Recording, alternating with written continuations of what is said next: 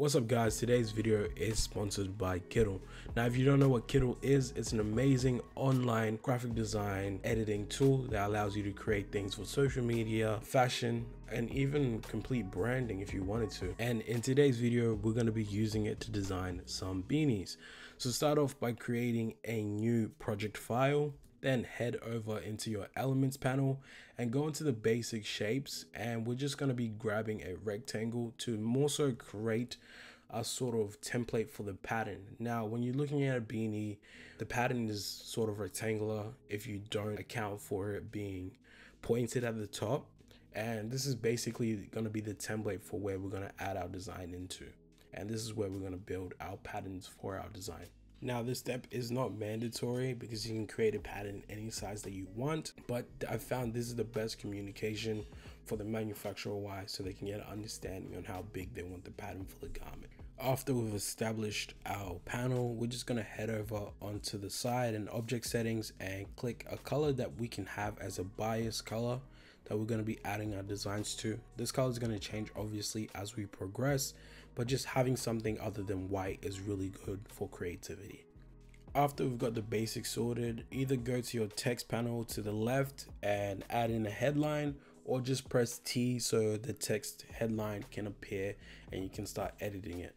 From here, you can go to your transform panel to the right of you on the text settings, and I'm going to be pressing custom and just adjusting it to how I want it to be. So I want the design to run across the front and towards the back, so that's the approach I'm going to be taking for this. Now there is no set measurement, so just do this until you got your design how you want it to look like. Next, you just want to double click your actual text and it's going to reform it back to normally so you can see it properly. Add in your brand name and just adjust the size so it fits the rest of the garment. From here, make any sort of adjustments to finalize, or just go to the transform and you can select the multiple options they have. Next, we're going to head over to our text file and we're going to find a sort of script font that matches the aesthetic that we're going with. I did have one written down, but I couldn't remember the name and I was typing it in. It wasn't showing up. So I just went through the selection of amazing free commercial fonts that you can use for your design. The font that I end up going with is called Mrs. Shepherd's or Miss Shepherd's. I think I just couldn't read it properly. It's either one of those two. I then brought the design up in size for a little bit just so it could fit the garment a bit more, or the pattern width. From there, you want to head straight into the effects panel and start editing your typography. From there, we'll go into the shading panel and click the third one. Offset is on 2. Angle is -88. And outline width is on 5 for now. We're just getting a base and a fill for understanding where we're going to want to place our items. I did do a custom sketch for all these designs prior to recording this, just so I can understand where my head's heading. Then we're going to head over to the decorations. Make sure you select the different colors so you can actually see them, and most of the settings stay the same. We just adjusted by either 2 or 3, but that's about it. Then you want to head back over to the text settings where you can adjust the different colors of each of the panels in a more effective way. So change the background to black and add in a secondary color of orange or either yellow, just to add that summer heat vibe. I ended up changing these colors anyway, but like I always do, I have the colors that I had in my original sketch as the primary thing first, and then I go and adjust it. Next, I wanted to add flames because you can never go wrong with flames when it comes to these beanie designs. It's either flames or that like rough hand-drawn typography that people be using, but I feel like flames work a lot better. So we're gonna go with flames. There's a lot of selections in the elements panel, but I'm gonna be creating my own because I did try this one, but I'm like, this looks too tribal for what I'm going for. So I ended up just building my own using one image and then flipping it around. I started off by deleting the tribal one and duplicating the other two. And then once I got a vision of exactly where I wanted to place it, I just held shift while I rotated it so it rotates at certain points. And then I try to perfectly align these together so the flame looked like one big flame ball rather than 2 individual ones. And after I got it how I wanted it, I just grouped the 2 objects together. Last step is to make any small adjustments that you need to do. So holding shift, you can warp it around and make it fit into the perfect shape following the text, and it was ready to start coloring. I started off by playing with the different types of colors that we have for the typography and the background, and it was just a matter of fact of what looked the best and what looked most natural. What I try to do in most of my designs, I try to blend a lot of things in so it looks like a complete design rather than have things competing. Unless that's what you want them to look like, I would try to advise to just keep with the normal design rules, things like unity and balance. And if you don't know design elements in principle, just search it up. And yeah, that's it. I ended up finalizing with this. Obviously red, black, and white is a color combination that will never die, and it just works, and I ended up just completing it on that one. Now for design 2, it's going to be fairly easier because we've got the base from design 1, which is the rectangle.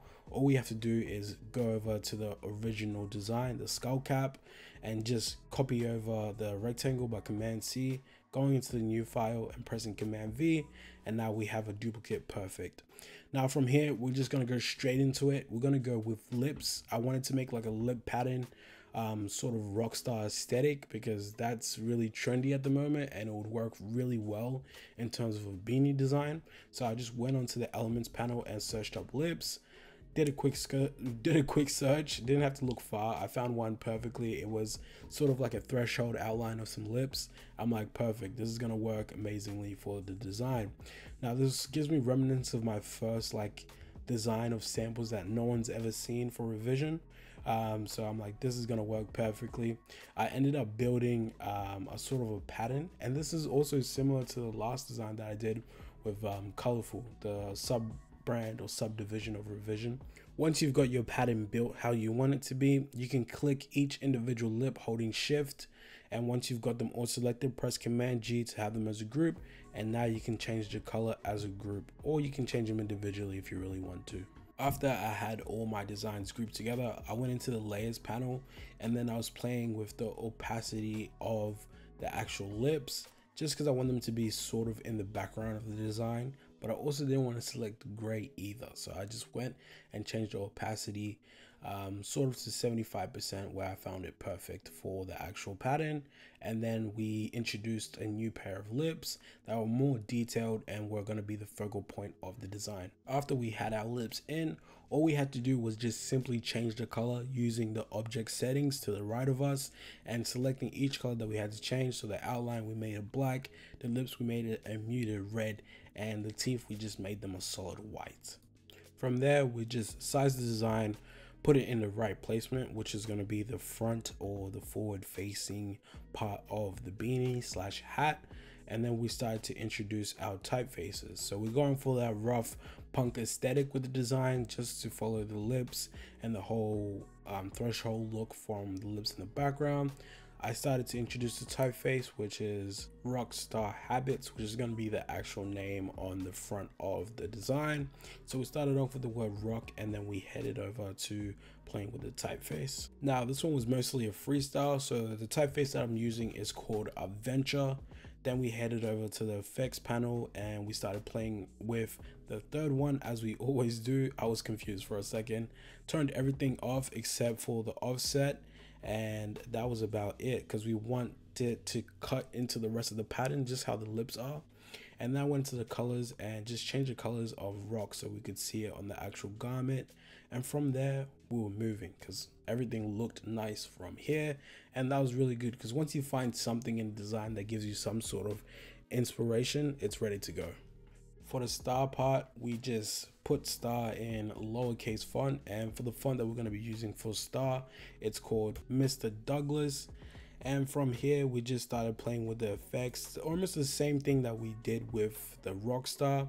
First thing is just to set the color to red and then add an offset just around 7, just on the third one, and turn everything else off. And we're going to repeat this for the bottom, but the typeface for the bottom is going to be called BBB Bouquet. That's the name. I'm pretty sure I'm pronouncing that wrong. And just the same effect, color fill white and outside offset on around 7, using the third option in the effects panel. From here, the design was primarily done. All I wanted to do was just add revision to the back of the hat using the star typeface, and that was going to complete this design, honestly. And just to complete it, is it really a streetwear brand without a sort of Y2K star? So we added the Y2K star, and that was this design complete.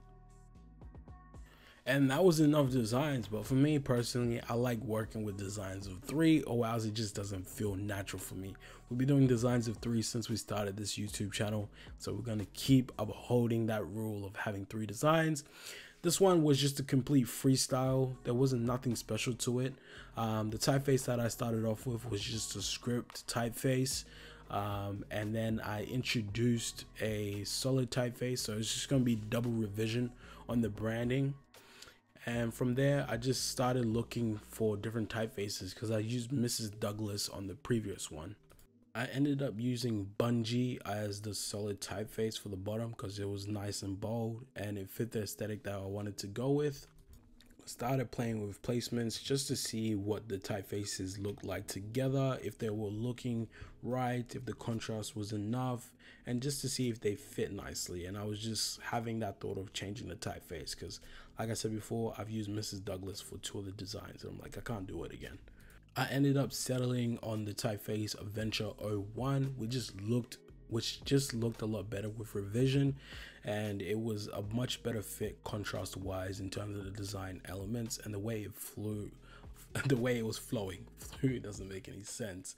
But yeah, from here we had a solid base and understanding of the actual typeface, and then I just went to revision and then I duplicated it and added it to the revision name in itself as a sort of design element, just to be a little bit more different and go away from the templates. I ended up duplicating it twice and then just aligning it with the much bigger revision in the Bungee typeface, and that was it. And from there I just duplicated it a bunch of times on the actual pattern. From there I introduced a sort of abstract looking gradient, I would say, or bitmap for a more better term. Simply duplicated it a bunch of times and then changed the color for certain parts of it to green, just to add that more sort of techno aesthetic that I was going for. And that was it for this design. Just to finish it off, we ended up importing just a PNG of a hat or a skull cap, that, or a beanie, whatever you want to call it, that was just white. And then we got our images or our designs exported as PNGs, and we were able to overlay them on top of the designs and just put them on the blending option overlay, which allowed us to make a simple mock-up. Now this isn't the best mock-up, but it looks pretty cool, and it would be perfect just to send over to your manufacturer to display what it looks like, or you could just send over a technical pack mock-up, whichever way you find most comfortable or easy to produce. And just to finish it off, design 1, the double R, or design 3, the double R or revision, I give that one a solid 6.5 out of 10. The middle one, I'll give it a solid 5 out of 10. It wasn't the best, ended up changing the color, but I never liked the typeface to begin with. But to finish it off, the Rockstar Habits, I love that design. It would work really nice with marketing and also the whole punk aesthetic that's going on at the moment. And it's just a solid design, so I give that one a solid 7.5 out of 10. I just want to say thank you guys for an amazing year. I can't wait to see what this year has in store for us, and I hope you guys had a beautiful Christmas. I love you. I'll see you when I see you. Peace.